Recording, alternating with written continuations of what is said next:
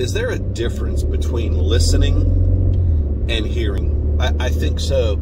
I think when I think about listening, there are times, whether you're working with a client or maybe talking to a loved one, that you're truly just, it's like going in one ear and out the other. You're listening to what they have to say, but you don't genuinely care about what they have to say, or maybe you're disinterested at the time, or maybe it's a topic that you just don't want to hear about, but out of courtesy, you're just listening.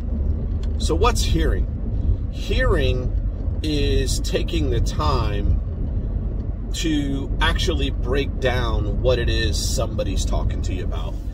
Hearing is when you show interest, you're willing to see things all the way through.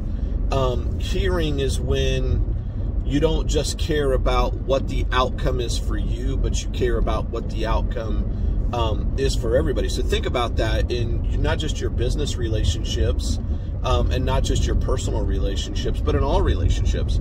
Are you listening or are you hearing? If there's anything that you need, please know I'm always here to serve.